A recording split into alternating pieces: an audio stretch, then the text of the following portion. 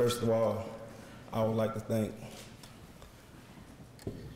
this Michigan State Selective Committee for choosing me and inducting me in the Michigan State Hall of Fame. I would like to thank, first of all, my family, my kids that wasn't able to make it, but one of them was here with my newborn grandson, Dominic. And I would like to thank my friends that's here, my fans, number one fan. It's one person that would have been here today that would have been ecstatic about this. I mean, my mom, that's my number one fan. And I lost her in 2000, so I just, I owe everything, pretty much to her, going back to Fort Lauderdale, Florida. My mom worked 2 jobs when I was in high school. She wasn't able to come see some of the football games. So I just like to just thank her, And I got one other thing. Percy didn't only just hit the scout team. I got to tell you that. When Percy first got here, I used to always tease him, So I always used to tell him, you're doing really, really good, but it's a reason why coach don't want me to go against you, So I don't want to,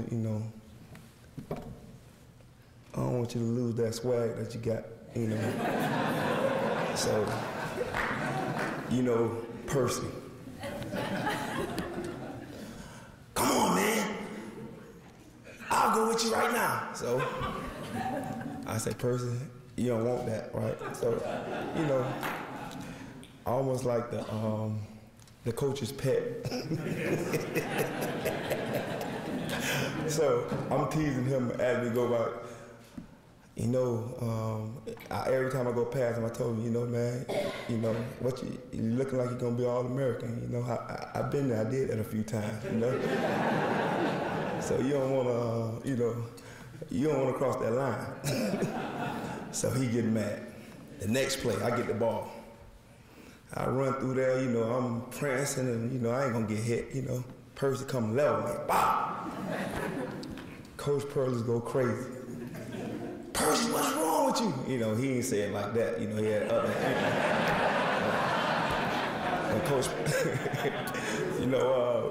when Coach Perlis say something, like Percy said, that's just how he talk. So I'd like to just talk about coming to Michigan State and what it means to me. My career, like Percy said, I played professional for 8 years. My best years of my career, it's been the 4 years at Michigan State. I came here, the fans, the coaches, I just say the whole Michigan, the state of Michigan with open arms. It wasn't easy though. I come here as a freshman, and Coach Perlis pulled me to the side.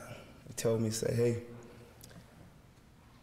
I can throw you in here, and you can start, but I'm not going to do that to you because I don't want you to fail. I want to give you every opportunity that you can to succeed. So I'm going to get your feet wet slowly. So I appreciate him for doing that. I remember going out, the first couple of games he put me in, having success. And you talking about a kid coming from Fort Lauderdale, Florida. Not as far as you, not from California, but shy. So I go in, he put me in, I think I rushed for like 100 yards. And Nick Vista come up to me and say, hey, you got to talk to the media. This is right after the game. So I looked in the room, I seen all those cameras in there. I said, not today. Not today. Today isn't a good time for that. So I got out of talking to the new radio, TV that day. So Sunday come. So he comes up to me again after practice.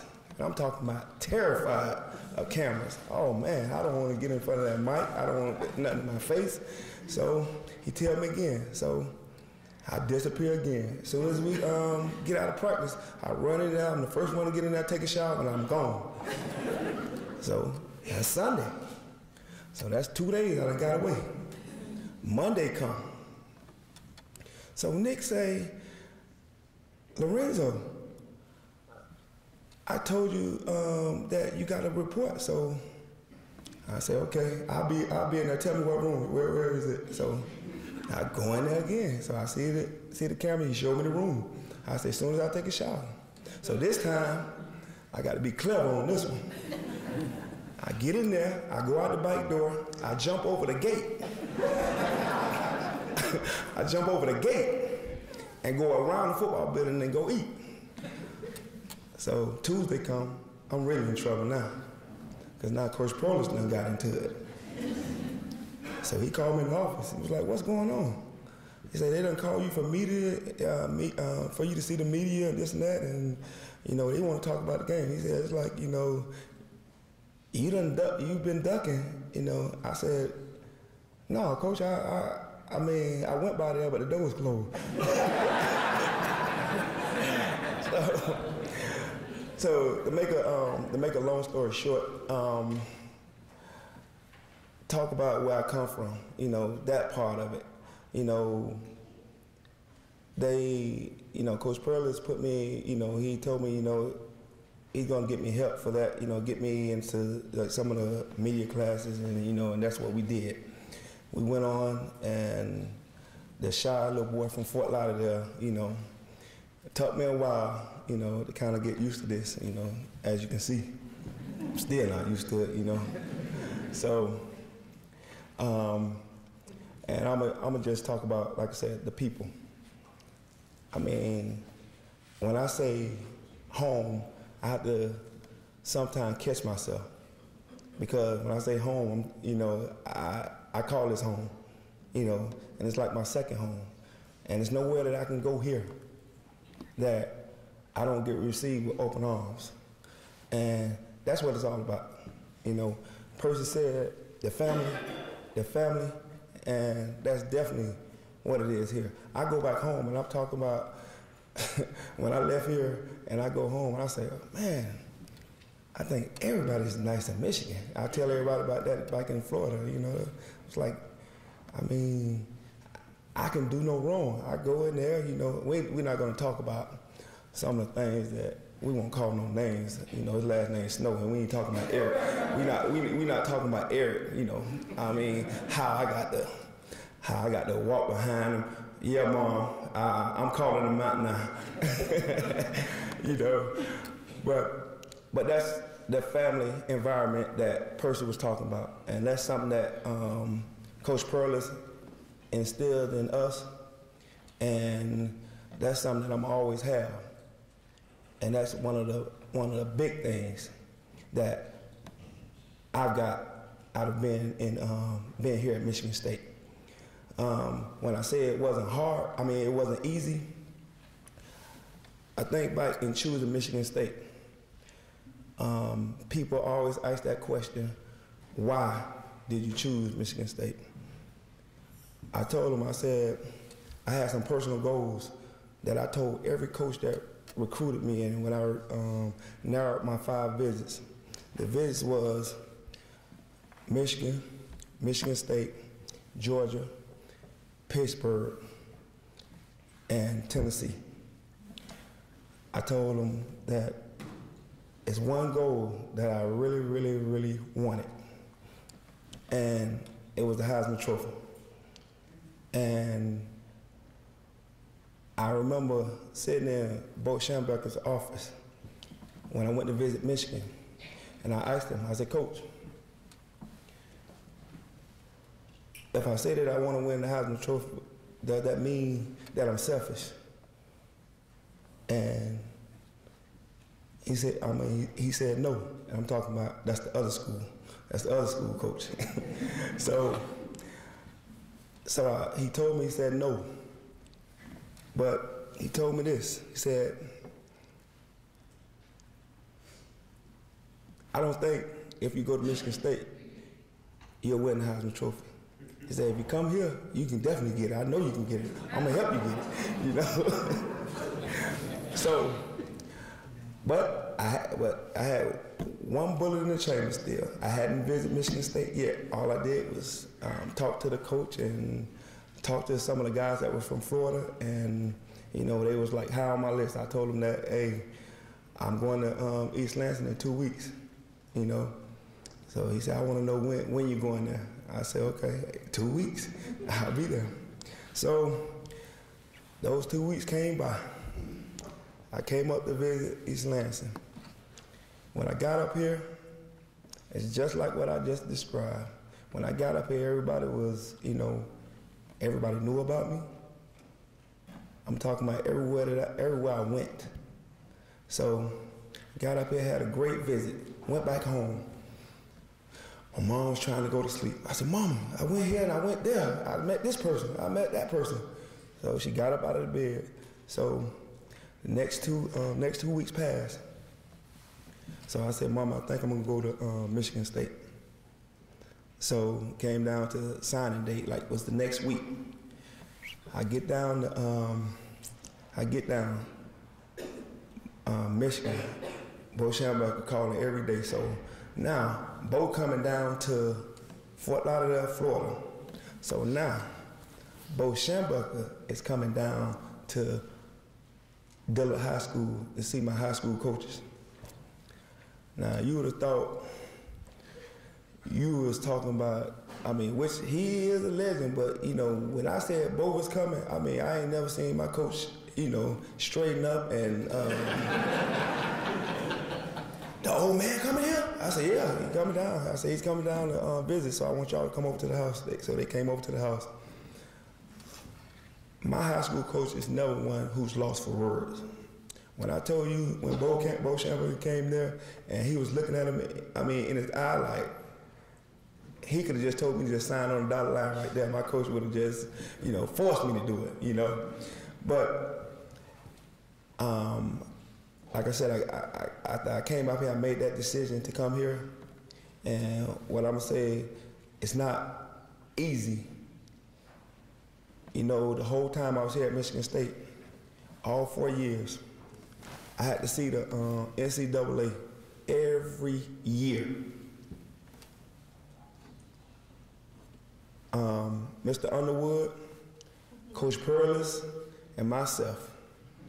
So in, I think it was 86, they came down. I took some money, I did something. I got to have something. My mama got a new house, I got a new car. So they come in and ask all these questions. So I'm like, wait a minute. So I'm asking all my friends, I'm like going to other schools. I'm like, I mean, y'all talk to the NCAA? I said, no. I said, well, what's wrong with me? Every year, I got to talk to them. Well, my mama got a new house. So I'm sitting in there in Coach Perlis' office, and I tell the guy, I say, hey, man, our house so ragged, you don't even need a key to open the door. If you hit it too hard, it's gonna open, right? So he said, well, okay, well, tell me about this new car. I said, oh, it's a new car to me. Okay, it's a 1978. And you talking about 86, 1978. I said, it's a new car to me. I mean, I got a nice paint job on it, and I worked to get that. I worked to get that paint job on it. So after that, Coach Perlis, oh my God, he thought that was like the funniest thing. And, you know, he about the key. So just the things that I had to go through here, you know, and like I said, and all the people that had my back. When I say that, I'm saying I can never, ever repay what you guys and what you fans mean to me, okay? When walking in that stand, walking in there in 1987, that night that we played Indiana, not even that night, let's talk about that week.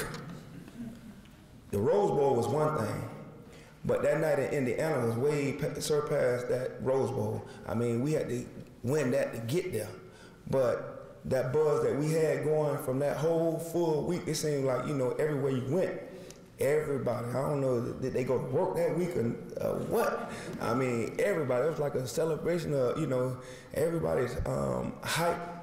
And when they asked me the biggest thing in my sports career, that night, that week, that is the most enjoyable thing that I ever had in my life, in my sporting career. So I would like to say thank you all for receiving me and having me. And go green, go white. Okay.